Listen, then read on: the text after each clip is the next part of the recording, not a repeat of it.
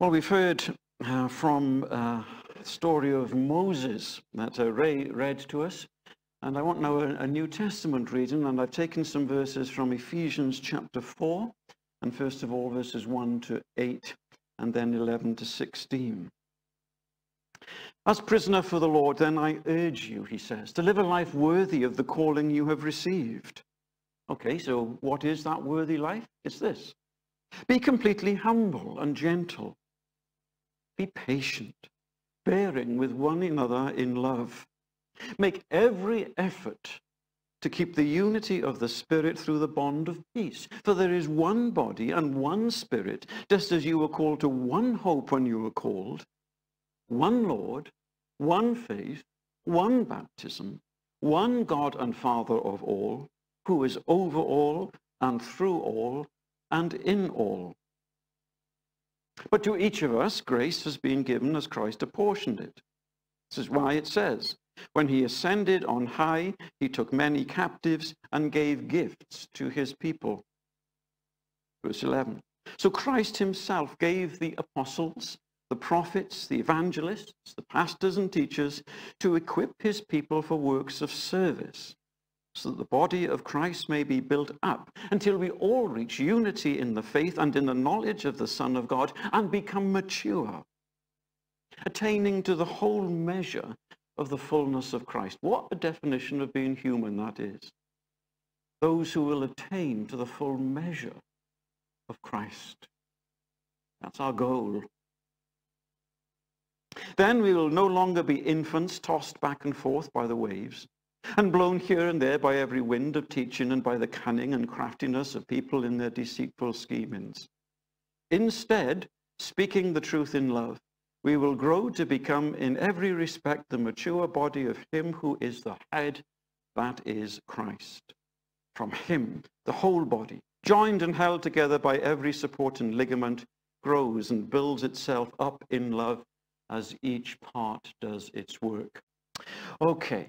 Everyone has a part to play.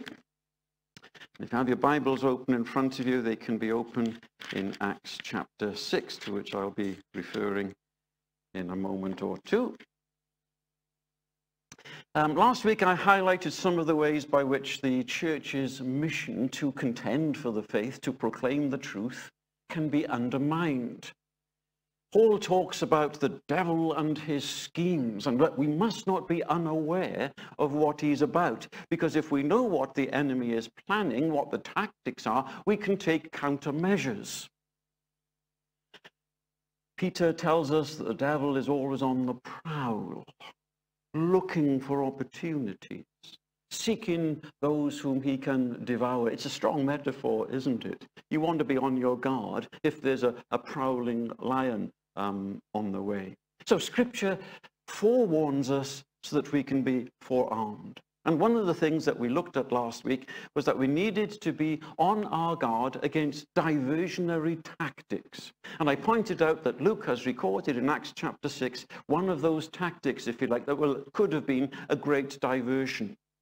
But actually this episode in Acts 6 actually flags up two of the schemes of the enemy. The first is disagreement, which would then lead to bad feeling and a divided church. So in Acts chapter 6 and verse 1, we read this. In those days, following the birth of the church, the day of Pentecost, and people will come into faith in their thousands. In those days, when the number of disciples was increasing, the Hellenistic Jews among them complained against the Hebraic Jews because their widows were being overlooked in the daily distribution of food. Bit of background there. Hellenistic Jews were Jews who had moved away from Israel and were probably Greek speaking, and lots of Hellenistic Jews would return to Jerusalem for the great festivals of the faith. And we're told in one of the Gospels that two of these Hellenistic Jews came to the sirs, we would see Jesus. These are people who had come from different parts of the empire. But also, when a Jewish man knew that he was approaching the age where he might die soon, a lot of the Hellenistic Jews would return to Israel and to Jerusalem to die in Jerusalem. But that would mean that their widows would get left behind. All right? So you've got this group of Hellenistic Jewish widows and also the Judaistic, always in Jerusalem and Judea widows. And they were two separate groups. You'd have noticed them, I think, probably with different accents from the way that they spoke. In those days, when the number of disciples was increasing, there arose this dispute because the Hellenistic widows were being overlooked in the daily distribution of food. Remember, as a widow, they would have had no other means of support, and especially perhaps having come to faith in Jesus the Messiah, whatever means of support they once did have from the synagogue might have then been taken away from them. So this was not a Jew against Gentile issue. That crops up later. It's down the road in Acts when you've got the issue of Jews and Gentiles. This is two groups of Jews. And it seems that there was favoritism, but we're not told whether it was deliberate or simply accidental. But whether deliberate or accidental, it needed sorting. And the apostles knew that it needed sorting. And not to have done so would have been a serious blot on the witness of the church, because those people are, these Jewish widows have come to believe that Jesus is Messiah, look how they're suffering, and their own people can't be bothered to look after them. The temptation would surely have been then, I think, for the apostles to have made it their priority issue. They couldn't let this blot on the early witness of the church go on any longer. But they could only have addressed it personally by putting to one side, perhaps only temporarily, their calling to proclaim the word of God. And if they then put aside their calling to proclaim the word of God, then their witness would also have been dulled. It looked like a lose-lose situation. But it wasn't. There was a solution.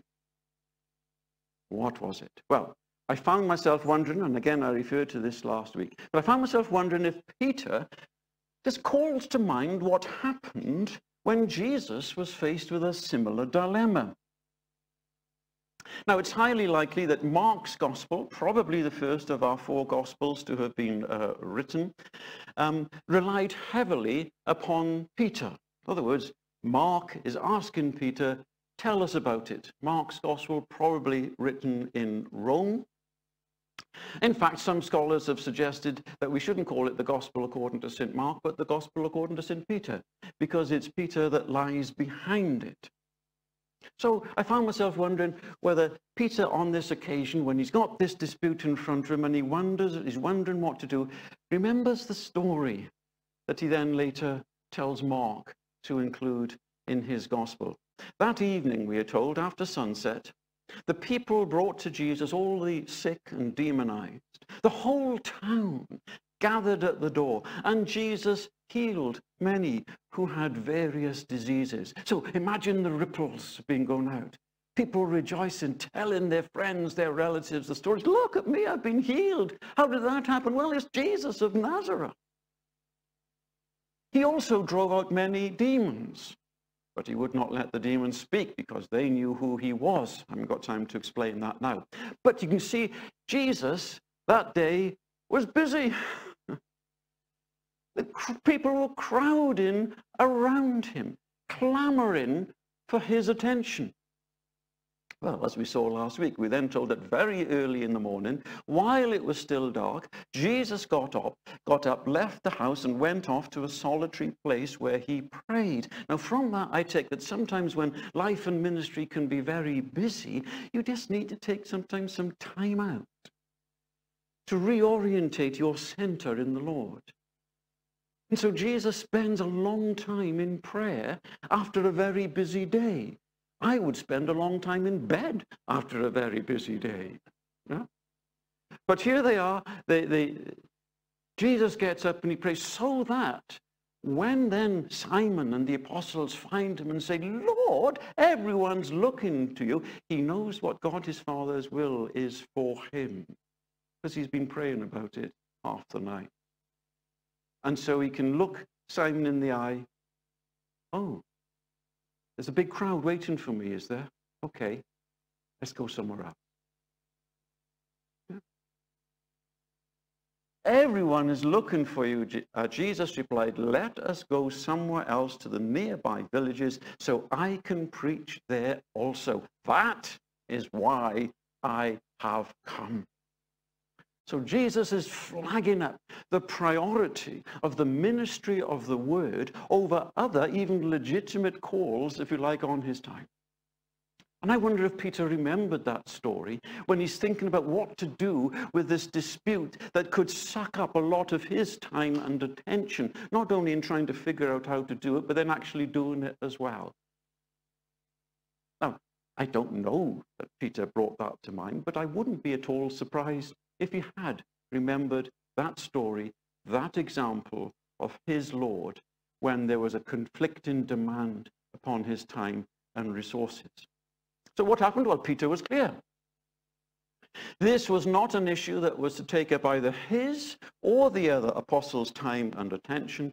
Others needed to be found who would step up to address the grievance so that the apostles could continue their God-given calling as ministers of the word.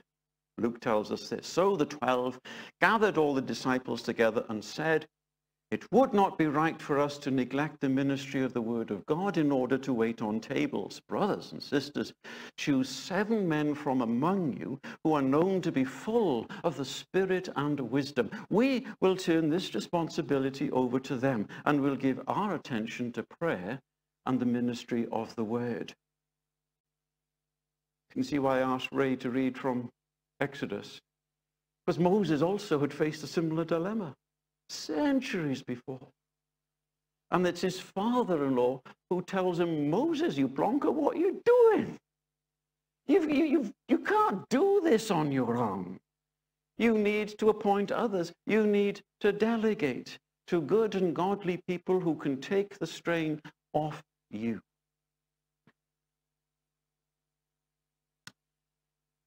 Since the pandemic, if not also before, there's been something of a volunteering crisis in the church throughout the UK. Churches are struggling to find people to take responsibility, and it's theme that I'm coming across both locally when I talk to other church leaders of all denominations, and it's also there in the national Christian press here in the UK. In fact, somebody has written a book about it, how to encourage volunteers who don't want to volunteer or something like that.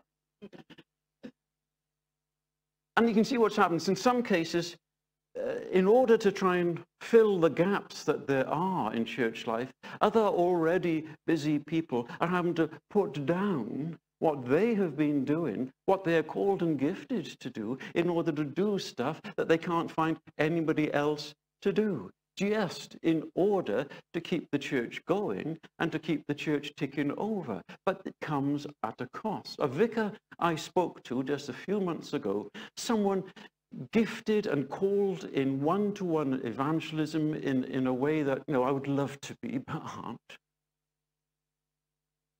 She expressed her frustration in hardly ever having the time to get alongside people in her parish, to get to know them and to share the good news of Jesus. Because her diary was filled with just sort of administrative stuff from this committee and that committee, just to keep the show on the road. But it came at a cost of her being able to exercise a ministry of the word and helping to bring people to Christ. The last verse of that section from Ephesians, I said that from him the whole body, joined and held together by every supporting ligament, grows and builds itself up in love, as each part does its work. That's the NIV translation. Let me take you to the New Living Translation. He makes the whole body fit together perfectly. As each part does its own special work, it helps the other parts grow so that the whole body is healthy and growing and full of love.